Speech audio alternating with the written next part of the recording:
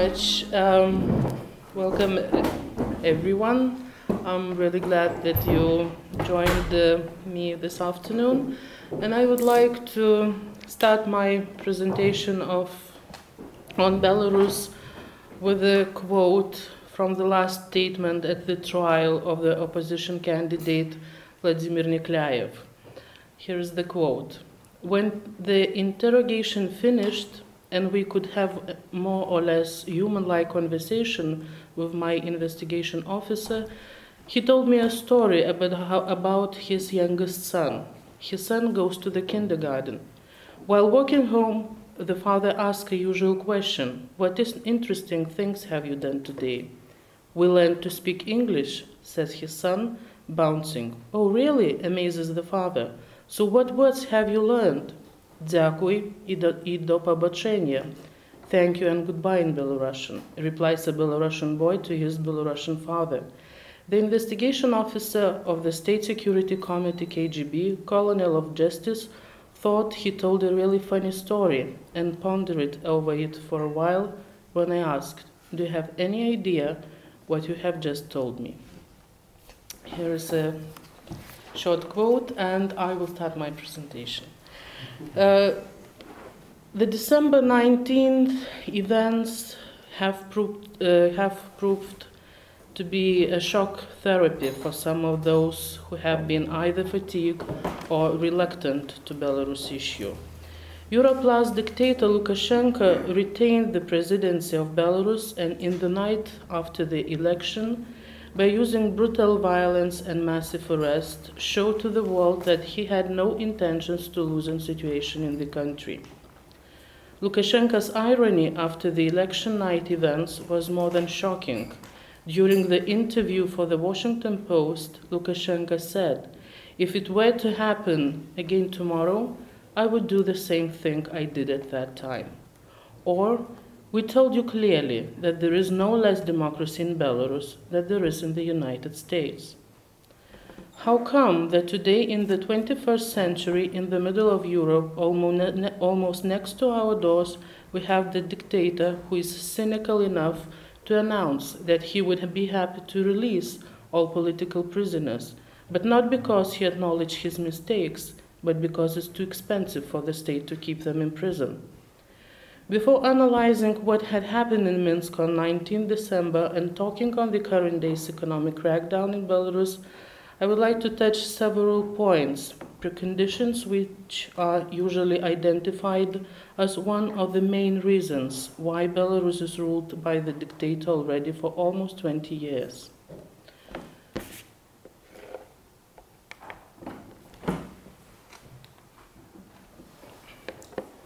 This is a question of identity or non-identity. Some scientists think that the most dangerous feature of communist countries is nationalism and ethnic policy, but Belarus' case is specific.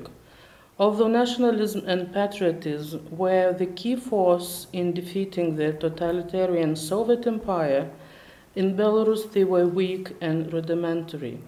The lack of national idea is now identified as one of the reasons why Alexander Lukashenko came to power. It is no secret that Belarus has taken the leading position in the Soviet Union on a number of economic indicators. It was also the leader in the sphere of Russification and development of Homo Sovieticus. The prototype of a Soviet man is still being created by banning national symbols, reconstructing historical facts, and marginalizing the Belarusian language. Finally, the national ideology became a matter of concern, and its mission was to provide the governing regime with additional legitimacy and return to the lost socialist illusions that were destroyed during the years of perestroika to the people of Belarus.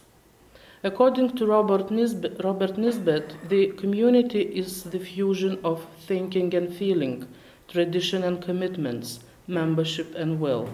Despite the fact that Belarusian society is quite homogeneous, the sense of community is not explicitly expressed. Even during the Tsarist times, the Russians, Belarusians, and Ukrainians were named the same, Russians. One of the essential elements of ethnicity, the language, both in the Soviet times and during Lukashenko's rule, has been consistently suppressed. Thus, the uniqueness of the Belarusian language has not become the basis for community. This is illustrated by the act that even the president of Belarus mocked the Belarusian language and said that English and Russian are the only great languages in the world.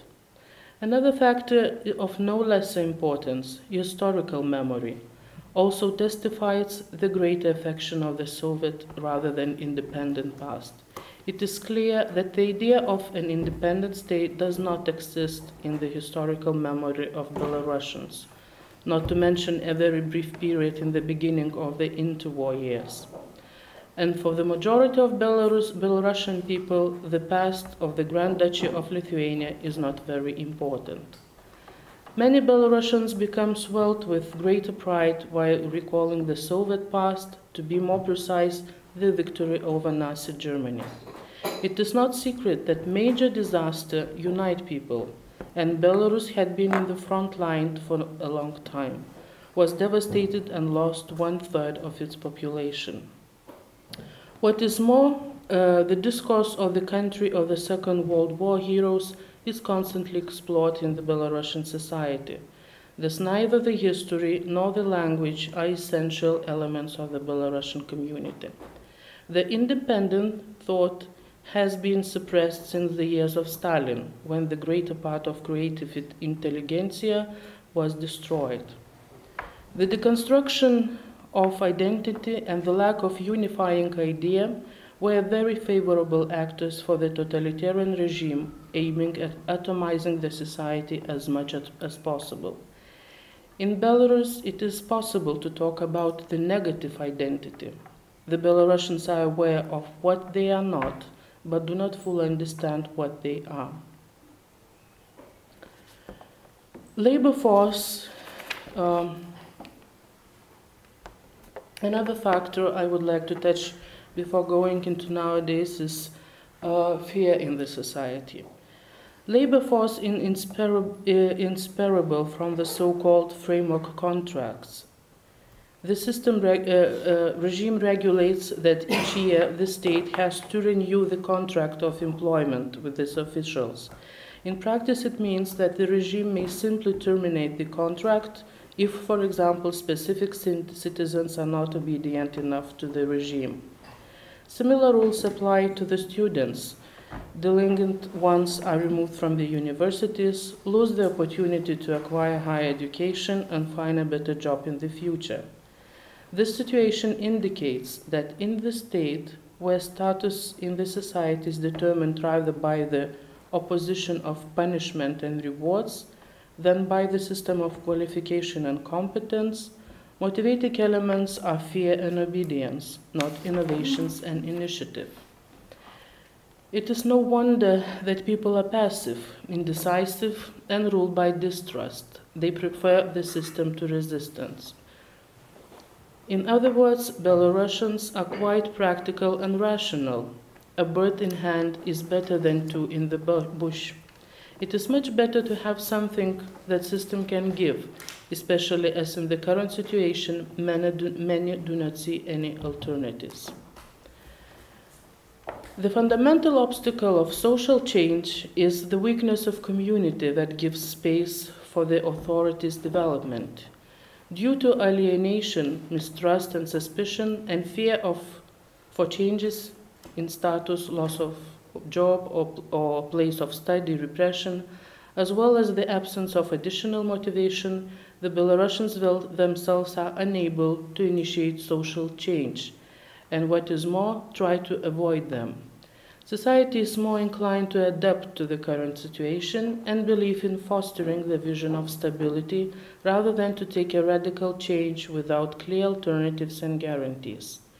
In the case of Belarus, in order to move the stagnation of society, it is necessary to work with the idea of community, which may affect the motivation of the Belarusians and reduce the tendencies of alienation.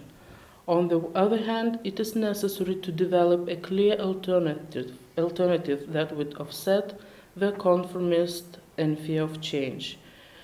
These are fundamental presumptions for social change.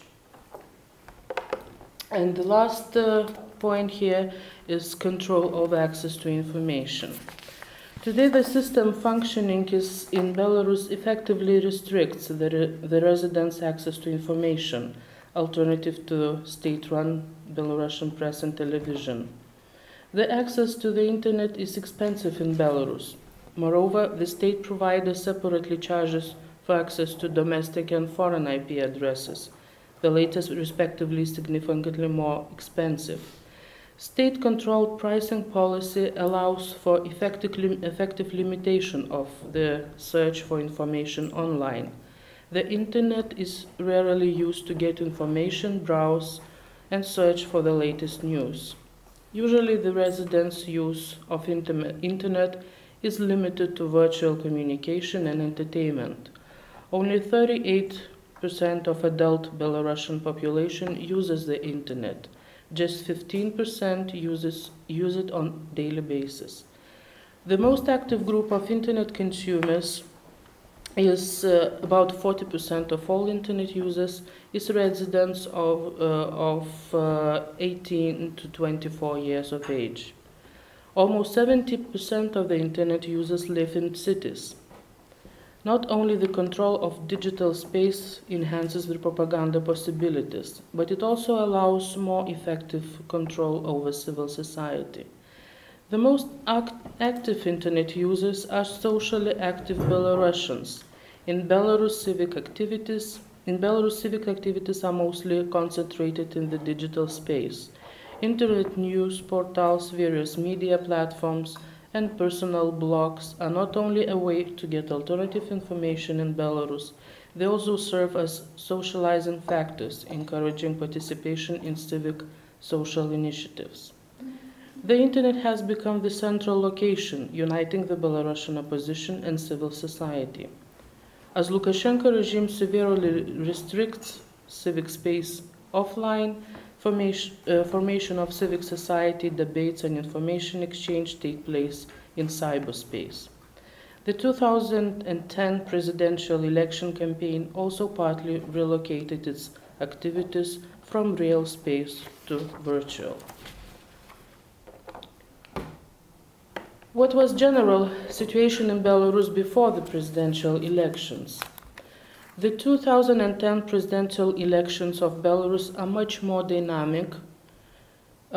were much more dynamic to compare with those that took place in 2006. The Belarusian Democrats hailed the results of the opinion poll, which demonstrated that the approval rating of Lukashenko has plummeted down. Yet in September, various sociological studies indicated that the approval rating of the current president of Belarus swung between 33 to 47%. Although Lukashenko was endorsed by at least one-third of the electorate, in theory it did not guarantee an undisputed victory during the first election round. Namely, this naive and purely mechanical calculation was the main source of hope for the Belarusian opposition. Such a prospect has become even more welcomed due to Russia's position towards Belarus that had been more extreme than usually. Traditional disputes over the prices and tariffs of gas and other energy resources, recognition of Abkhazia and South Ossetia, and the issues of the customs union were supplemented by the active information confrontation.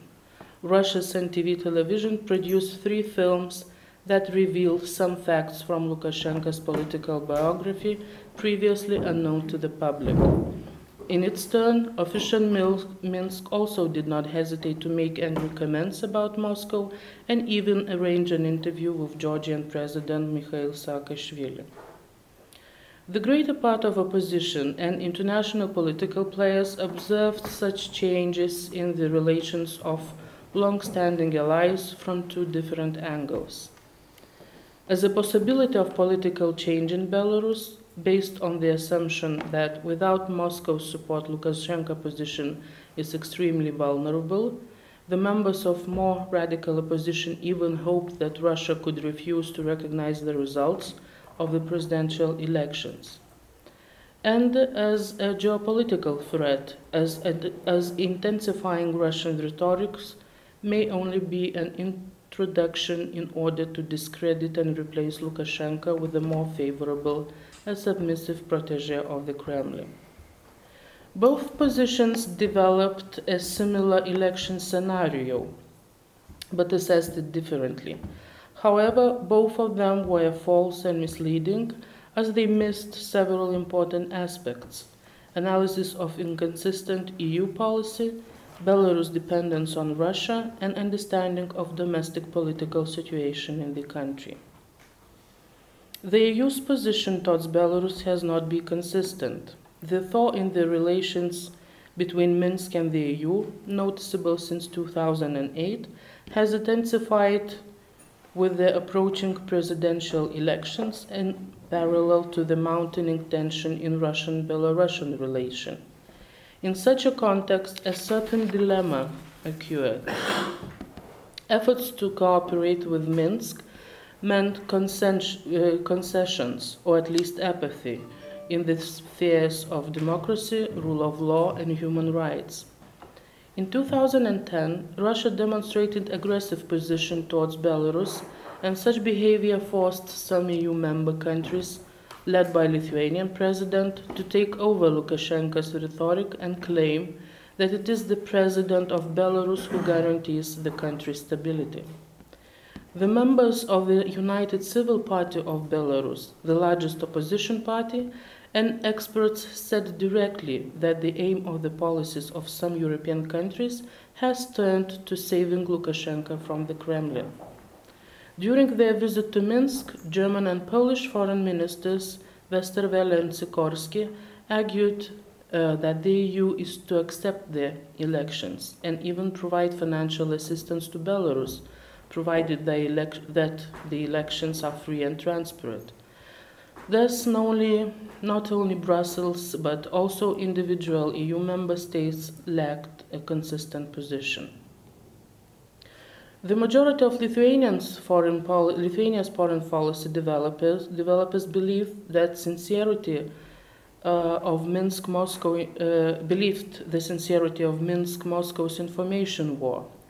However, as some experts have argued, this alleged conflict should have ended just before the presidential elections in Belarus and has been merely Russia's additional tool to press Lukashenko. Russia's influence on Belarus is inevitable. Therefore, any reflections on the ways to outsmart Russia are only illusions. Moreover, any concerns about Russia's intentions to overthrow Lukashenko should answer at least two questions. Firstly, how useful could it be for Moscow? Secondly, is there any better alternative? Several arguments could be found in order to answer the first question. However, most of them, for example, such as personal insults by Russian president or prime minister, tended to be more of emotional nature. Meanwhile, the second question was very pragmatic and typical of any authoritarian regime. In such countries, there are usually no clear alternatives. What was the domestic political situation before the elections? Political split has always been the main problem of Belarus opposition. However, in 2006, Alexander Milinkevich bowed to the pressure of political will and international community and became the unanimous presidential candidate for the democratic forces. Contrary to 2006 election, this time opposition did not have a single candidate. Until mid-2010, Milinkevich was undoubtedly the best opposition politician. Milinkevich, who discredited himself after the square events, the demonstration held in Minsk against the outcome of the presidential election in 2006, having failed to consolidate the existing support of Democrats, announced that he had no intentions to participate in the presidential elections early in the election campaign. In total, 16 candidates have expressed their willingness to participate in the 2010 presidential election. 11 of them, including Lukashenko, submitted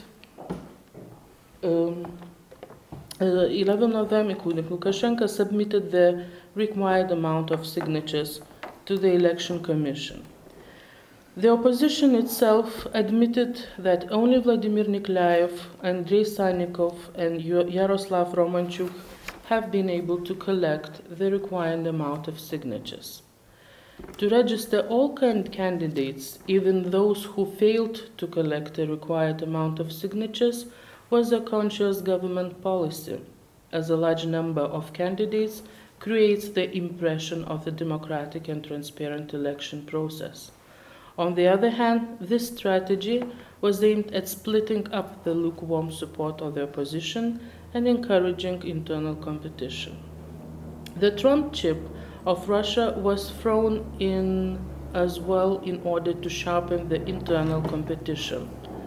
All the mentioned main opposition candidates, Nikolaev, Sannikov, and Romanchuk, have been accused and linked to the Kremlin's money and influence in public in one form or another.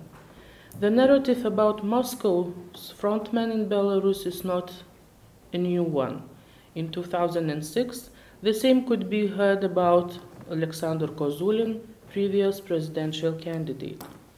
Later, he was jailed for a few years. Although neither specific facts nor evidence existed, the discourse of Russia's frontman has become popular among many Western commentators and politicians.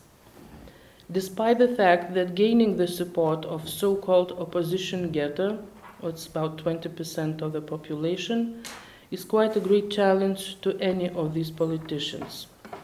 Nikolaev was regarded as the second most prominent candidate after Lukashenko. The leader of the civic campaign, Tell the Truth, that later evolved into a political one, clearly had the most generous budget of all opposition candidates. Nikolaev's team has repeatedly called other opposition candidates to withdraw from the election race. Money that was poured into the election campaign without greater accountability forced many to believe that Nikolaev has been a Russian project. Others were against the business plan-based model of the Tell the Truth, as a matter of principle. For yet others, particularly to the completely unknown politicians, the ultimate goal was to become official candidate in the presidential elections.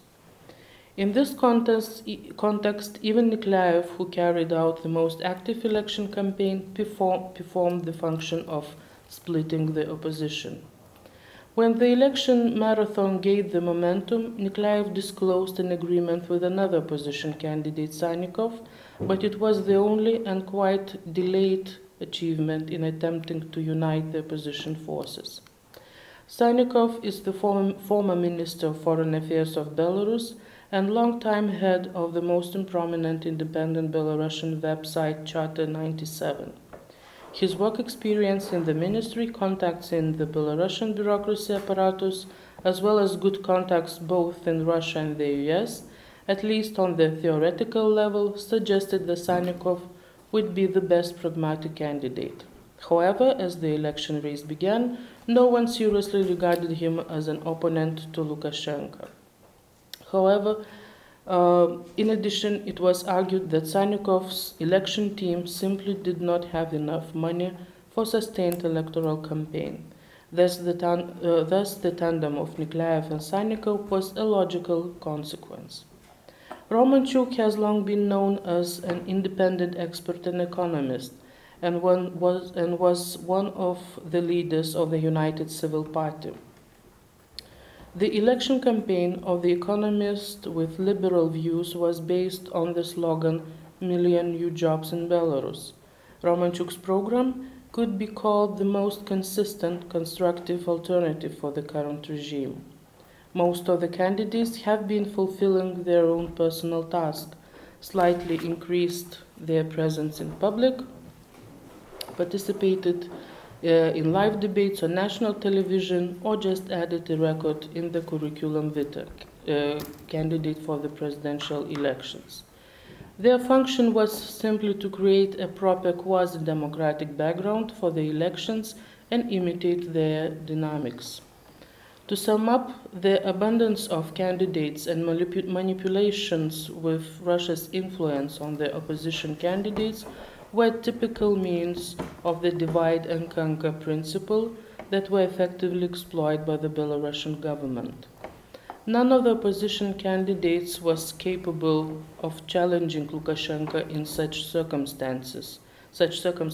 Huge administrative resources of the official Minsk, minimal possibilities of the Democrats to access to mass media, peculiarities of forming electoral commissions. In the situation described, the only threat to Lukashenko regime was a massive protest, or as the Belarusians themselves said, the square. Unlike 2006, when Milinkevich's election team was totally unprepared for massive protests, even a month before the elections, and practically had not considered the possibility of the mass meeting at all, last year almost everyone was talking about the square. The opposition had only one condition. If there was no second round of the presidential elections, it would be assumed that the elections were falsified, and people would be invited to defend their choice in the streets. On 2006 election night, 20,000 people, the majority was the youth, spontaneously gathered in the center of Minsk. In contrast to the previous election, last year the role of youth organizations and initiative was barely visible. Nevertheless, the optimists hoped for massive protest, and the skeptics expected that just a few thousand people will go into the street. Election day, 19th of December, passed quietly, in the sense that there were no signs that Belarus authorities are preparing provocations and severe attacks over their citizens. In the evening, more than 40,000 people gathered in the streets of Minsk for peaceful protests. No one of them expected so harsh violence. Hundreds of people, almost all opposition candidates, were arrested and thrown in KGB jail that night. There are different opinions what provoked such brutality of the regime. Some experts say that Lukashenko got scared of his people, that election results showed that he's losing control over this country. Others, that all commands were given without Lukashenko's knowledge, or that international community simply misinterpreted pre-election maneuvers of the regime. Relatively soft pre-election situation was taken as a commitment to move in the direction of basic democratic principles. Just after the election, it seemed that the regime was willing to erase any signs of pre-election looseness. Part of the party leaders were in jail. Seeds of mistrust were sowed in the opposition political parties, as some opposition leaders, publicly accused colleagues from opposition as initiating riots. Though almost everyone agreed that most probably these persons were blackmailed, internal opposition political party situation was far from being consolidated and adjusted to new reality. Political parties are still discussing shifts in organizational structures, changes of the leaders, initiating internal discussions on future party coalitions. The constant failures with the political leadership and opposition mark one thing: the perception that we are dealing with political parties is wrong. There is no political opposition in Belarus. We have to admit that we mostly are dealing with dissidents, and it should be taken into account before any planning and decisions regarding the upcoming parliamentary elections in Belarus. Grassroots civil society organizations and active citizens in Belarus were usually taken over by political agenda because of the available resources for campaigning. And therefore, the civil society representatives were usually adapting to the political cycle of the country. Relatively relaxed situation before the elections has resulted in some kind of awakening in civil society.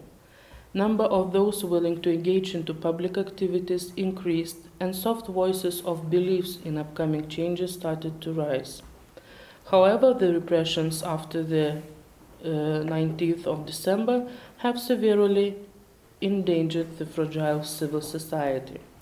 The repressions of the regime now are targeting even those activists who had not been active for several years. Reaction of international community just after the election night was timely, and joint solidarity was expressed. The question is if the goodwill would produce real outcomes. The main concern is whether there is enough political will regarding the unified, long-term perspective on Belarus. It is worth to think maybe this situation could become a momentum even for renovation of the transatlantic community. And now, of the latest events in Belarus about the economic downturn in the country. For many years, Lukashenko remained popular in Belarus because of economic stability. Some experts passed several years of Belarus economic development named as a unique or even successful economic model, or sometimes even economic miracle. However, latest economic developments in the country are of no surprise for those who carefully follow political processes in Belarus. It is not a secret that the swing of Belarus economics and social policy depends on a political cycle. It has already become a common thing that before the election, Belarus authorities increased pensions and salaries, so trying to avoid any disorders in the society. After the election, authorities usually tightened the belts, and external forces were always to blame. This year's scenario is very similar, though in a very ungrateful situation because of the significantly decreased support from Russia. For many years, Lukashenko was balancing country's economy by reselling Russian oil and gas. In such a luxury situation, official Minsk flourished until 2007. After 2007, Belarus economy was being stabilized due to external loans, and during the last 5 years, national debt increased by 5 times. In 2010, Kremlin changed its rhetoric towards Lukashenko. Aggressive politics and hard rhetoric surprised not only Lukashenko. International community even started the discussions whether Russia was interested in changing leader of Belarus. Such situation increased expectations in the European Union that due to hard position of Russia, Lukashenko might be interested in considering to start gradual democratization processes in the country. Leaders of Poland and Germany even have promised 3 billion euros if presidential election in Belarus would be democratic. Russia's pressure on Lukashenko is of no surprise for international expert community. Belarus leader is famous for his capacity to maneuver between East and West, so he has never been a safe partner for either Russia or the EU. Nevertheless, as I already mentioned before, change of Russia's tactics was not aimed to overthrow Lukashenko. Russia's pressure was directed towards privatization processes in Belarus. Russia, by different tactical maneuvers, was trying to accelerate privatization of large Belarus enterprises. This in turn would increase Belarus' dependence on Moscow. If Moscow takes over strategic industrial enterprises, Lukashenko will have little space for maneuvering, And finally, this would result in the loss of power over the country. However, I could not agree with the expert forecasting for Belarus Tunisian scenario, already announcing collapse of the regime. Lukashenko has a huge arsenal of different instruments for controlling of the situation. First of all, Russia will never let Belarus to bankrupt. In return for the credits, Minsk step by step will dispose some Belarus enterprises, like mobile telecommunication company, giant of motor industry, and others. Part of Belarus railways or post could also be considered as object of negotiations. On a privatization shelves, Lukashenko has many more objects that are of Russian interest. Following calculations of different experts, Lukashenko's privatization package amount up to $50 billion. Recently, it was announced that Lukashenko is selling Belarus Kali, the fourth largest potash producer globally. The reported price of Belarus Kali is 30 billion euros. In parallel, Belarus is requesting a new economic rescue loan from an International Monetary Fund.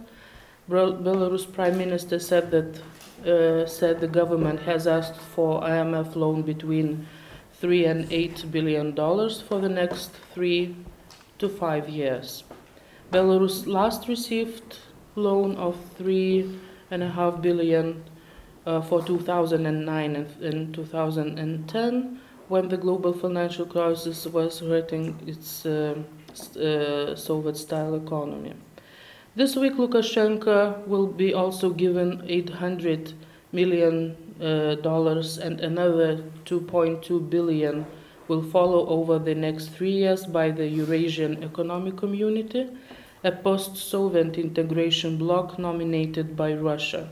The most important requirement of the loan is the privatization of state-owned assets in Belarus, which are worth $7.5 billion. This year's devaluation of Belarusian currency was the largest in the world for the 20 past years, according to the World Bank. Independent media already called the day of official devaluation the Black Tuesday.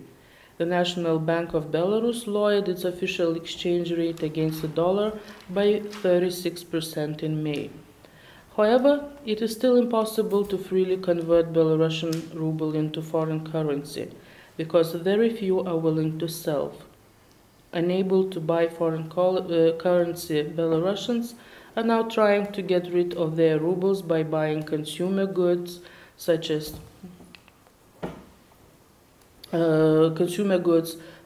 refrigerators, furniture and other goods. That helps Belarusian producers but lowers the values of the Belarusian currency even further. And I would like to conclude my presentation by quoting one of our experts. And he says that Belarus does not have a problem because it has Lukashenko, but it has Lukashenko because of its problems. Thank you very much.